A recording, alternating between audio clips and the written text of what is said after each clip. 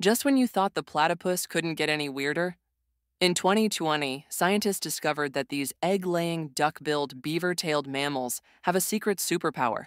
They glow neon green under ultraviolet light. Picture this: a normal-looking platypus swimming through an Australian stream. Now shine a UV light on it, and suddenly its brown fur transforms into a brilliant blue-green glow that looks straight out of a sci-fi movie. This isn't just a cool party trick.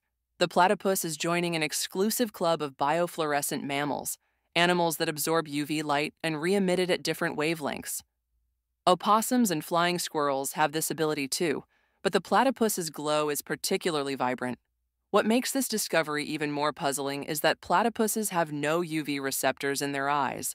They can't even see their own glow. So why evolve this trait?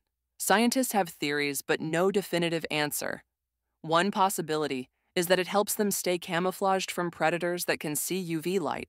Another is that it's simply a remnant from their ancient ancestors, serving no purpose today, like our appendix.